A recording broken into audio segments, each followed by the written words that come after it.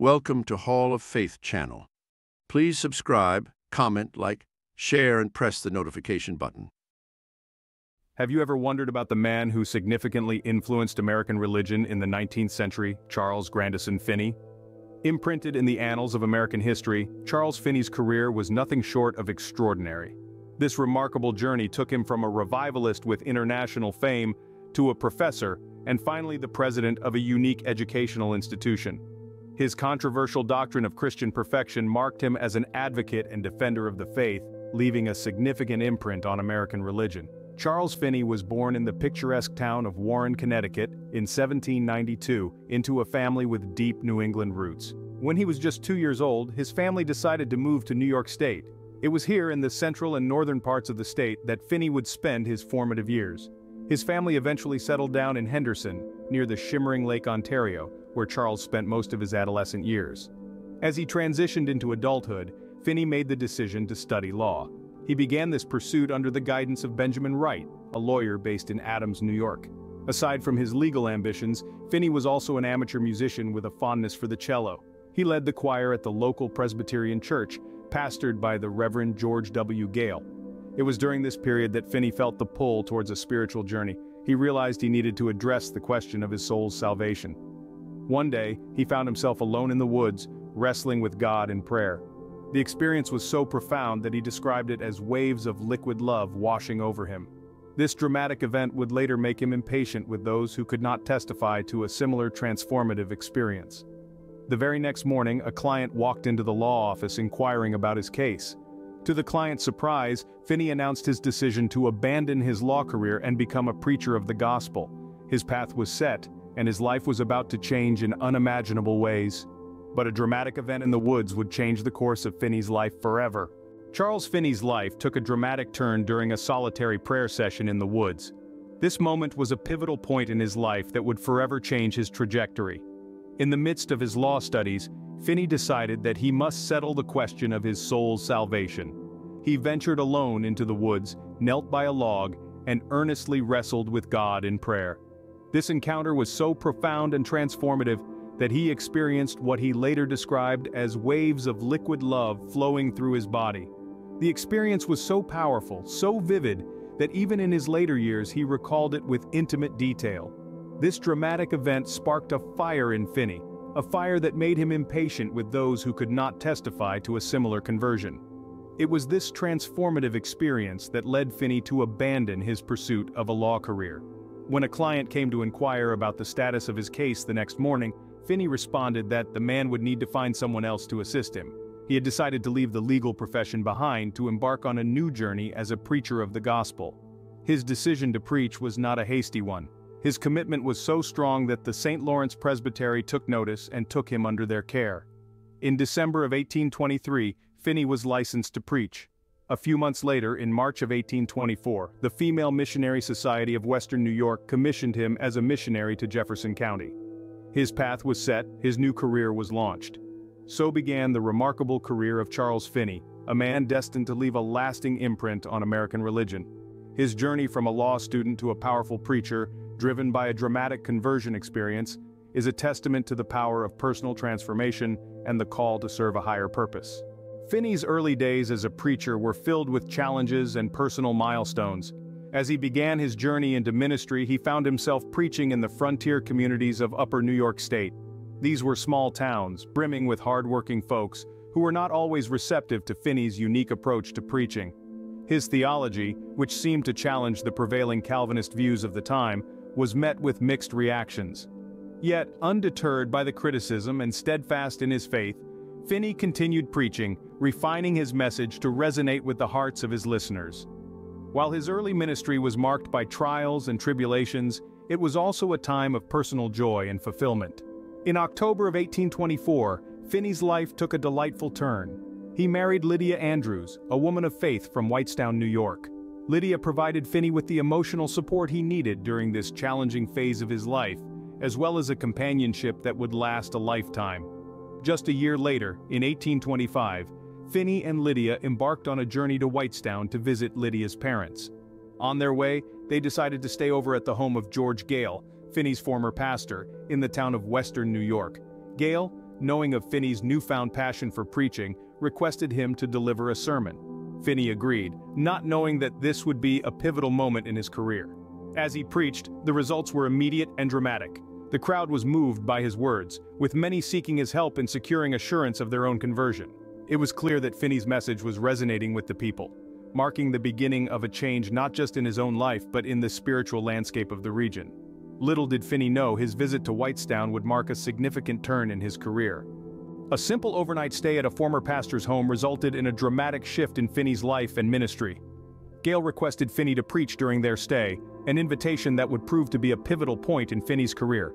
When Finney agreed and stepped up to the pulpit, the response was immediate and dramatic. His words resonated with the crowd, a kind of spiritual magnetism that drew people in droves. His preaching was different, it was passionate, it was personal, it was all about a direct relationship with God, challenging the prevailing Calvinist doctrine of predestination. The reaction was unprecedented. Many in the crowd sought Finney's counsel, desiring to obtain assurance of their conversion. The experience was profound not just for the people who listened, but for Finney himself. It was a clear indication that his calling was far from the quiet parish life he had envisioned. His message was powerful, his style was unique, and his impact was undeniable. The success at Gail's home wasn't a one-time wonder. Finney took his dynamic and transformative preaching to the towns of Utica and Rome, New York. The response was similar, if not more overwhelming. His sermons sparked a spiritual fervor that swept through the towns, drawing people from all walks of life. His message of salvation, repentance, and personal holiness resonated with the people, leading many to a deep and personal conversion experience. Finney's revivalistic career had truly launched, marking the beginning of a significant chapter in American religious history. His commitment to his divine calling, his innovative preaching style, and his ability to connect with people on a personal level all played a pivotal role in shaping the future of American Christianity.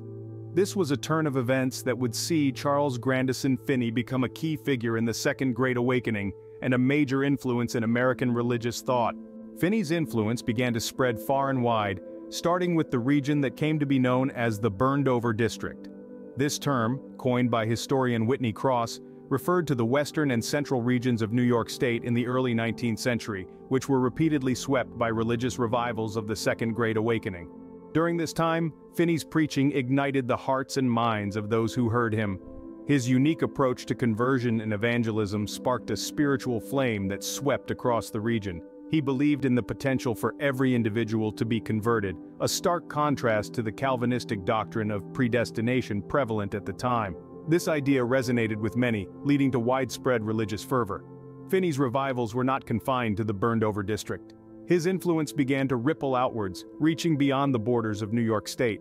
His fiery sermons and charismatic personality attracted large crowds wherever he went.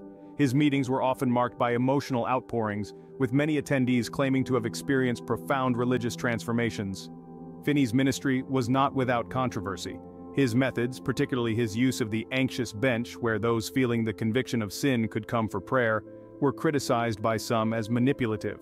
Yet, despite the controversy, or perhaps because of it, his influence only grew. He became an instrumental figure in the broader Second Great Awakening, leaving a lasting impact on American Christianity. His teachings also had a significant social impact. Finney was a staunch abolitionist and supporter of women's rights, and his preaching often reflected these views. His ministry served as a catalyst for social reform, inspiring many of his followers to take up causes of social justice. In the span of his lifetime, Charles Finney, a man of humble beginnings, had become a powerful force in American religion. His legacy, both controversial and commendable, continues to resonate within the annals of American religious history. Charles Finney's impact on American religion was profound and far-reaching. After his early years as a revivalist, he moved into education, becoming a professor and eventually the president of Oberlin College in Ohio. This wasn't just any college, but a unique institution that rejected the prevailing norms of the time. Oberlin was the first college in America to admit women and African Americans, reflecting Finney's belief in equality and social justice. Beyond his role in education, Finney also made waves with his controversial doctrine of Christian perfection. He challenged the common belief that humans were inherently sinful and could never fully overcome their sinfulness. Instead, Finney preached that individuals could reach a state of perfection where they no longer desire to sin. This doctrine, sometimes referred to as entire sanctification, was met with both admiration and criticism. But regardless of the controversy, it was a testament to Finney's innovative thinking and his determination to challenge the status quo. Finney's influence didn't stop at the doors of his college or the borders of his own denomination. His teachings and methods were adopted by many other religious leaders and movements, reshaping the landscape of American Christianity. His emphasis on personal conversion, his innovative revival techniques, and his doctrine of Christian perfection all left an indelible mark on American religion. But perhaps the most lasting legacy of Charles Finney is the spirit of activism and social reform that he instilled in his followers. He was deeply committed to the abolitionist cause, and he inspired many of his students at Oberlin to become leaders in the fight against slavery. His teachings on Christian perfection also influenced the emerging women's rights movement, as he argued that all individuals, regardless of gender, could attain spiritual perfection. Charles Grandison Finney's life and work continue to shape American Christian thought, proving that he was, indeed, a truly remarkable man. So, who was Charles Grandison Finney? A man of humble beginnings, Charles Finney's life took a dramatic turn when he decided to abandon his law career to devote himself to the gospel. His dramatic conversion in the woods of New York State marked the beginning of a life entirely dedicated to the pursuit of spiritual truth and the propagation of the gospel. As a revivalist, Finney's unconventional preaching style stirred up both admiration and controversy. His theologies challenged the prevailing ideas of his time, bringing a fresh perspective to conversion, evangelism, and personal holiness. His influence extended beyond the pulpit, leaving a significant impact on the field of education and the doctrine of Christian perfection. From the frontier communities of Upper New York State to the larger American society, Finney's message resonated with many, sparking a wave of spiritual revivalism that swept across the nation.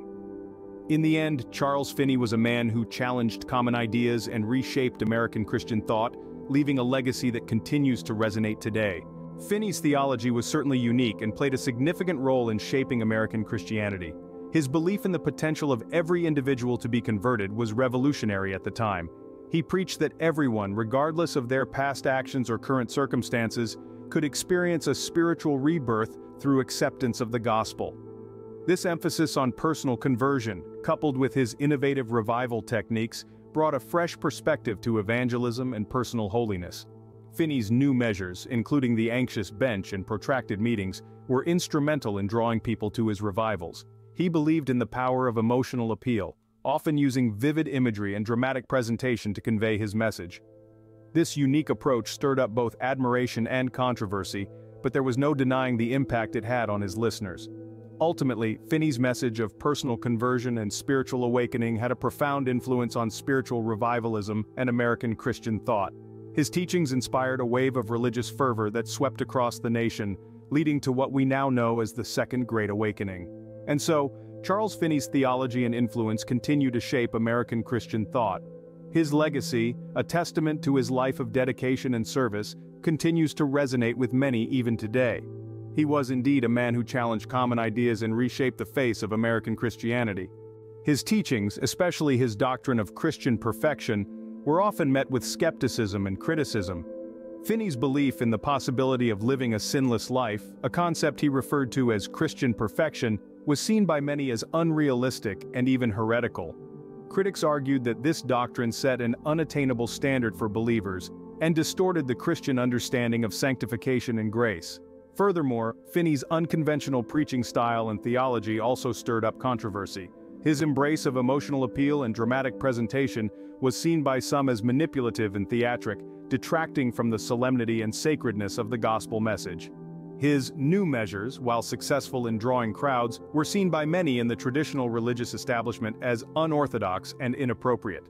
These controversies inevitably had an impact on Finney's legacy. Some viewed him as a radical reformer who strayed from traditional Christian teachings, while others saw him as a visionary who breathed new life into American Christianity. Despite these controversies, the impact Finney had on American Christianity cannot be denied. His emphasis on personal conversion and spiritual awakening laid the groundwork for modern evangelism, and his teachings continue to inspire many, even today. Yes, Charles Finney was a man of controversy, but he was also a man of conviction whose influence continues to reverberate throughout American Christian thought. As the years rolled on, Charles Finney's influence on American Christianity remained strong and unwavering. He stepped into the role of the president of Oberlin College in Ohio, a position he held from 1851 to 1866. Oberlin College was known for its progressive stance, being one of the first American colleges to admit both women and African American students. Finney's leadership at Oberlin was marked by his commitment to social reform and his strong belief in the transformative power of Christian education. Even as he navigated the world of academia, Finney never strayed from his calling to preach. He continued to deliver powerful sermons and write extensively on theology, further solidifying his place in the annals of American Christian thought. His books, such as Lectures on Revivals of Religion and Systematic Theology, remain influential texts in the study of Christian revivalism and theology. On August 16, 1875, Charles Grandison Finney breathed his last, leaving behind a legacy that would continue to shape the landscape of American Christianity. His teachings, his controversies, his commitment to social reform, and his unshakable belief in the transformative power of personal conversion all contributed to the indelible mark he left on American Christian thought. Finney's life may have ended, but his work and influence live on, continuing to inspire and challenge believers even today. Finney's theology was certainly unique and played a significant role in shaping American Christianity. His belief in the potential of every individual to be converted was revolutionary. It was a dramatic shift from the prevailing Calvinist doctrine of predestination, and it challenged the status quo, stirring controversy and debate. He introduced innovative revival techniques such as the anxious bench and protracted meetings. These methods were designed to evoke an emotional response, leading to a personal and profound spiritual awakening. His approaches were radical for the time, yet they've had a lasting impact, shaping the way we understand and practice revivalism even in modern times. Finney's message of personal conversion and spiritual awakening was not just a theological concept, it was a call to action. He believed that the new birth was not a passive event, but a conscious and deliberate choice. This emphasis on personal responsibility and transformative change resonated with many and significantly influenced American Christian thought. He was, indeed, a man who challenged common ideas and reshaped the face of American Christianity. The echoes of Finney's teachings can still be heard today, a testament to his enduring influence. His theology, his methods, and his fervent belief in the transformative power of faith continue to inspire and provoke thought, reminding us of the revolutionary spirit that marked his extraordinary life and ministry. Even as the years rolled on, Charles Finney's influence on American Christianity remained strong and unwavering. His presidency at Oberlin College, one of the first American colleges to admit both women and African Americans, cemented his progressive stance. He used his position to champion for social justice, advocating for abolition and women's rights. This was a reflection of his belief in the perfectibility of man and society, a theme that echoed throughout his teachings. His writings, including his influential Lectures on Revivals of Religion, continued to shape the theological landscape. Despite the controversies, Finney never wavered from his beliefs. He held steadfast to his conviction that salvation was within everyone's grasp and that the church had a crucial role to play in societal reform.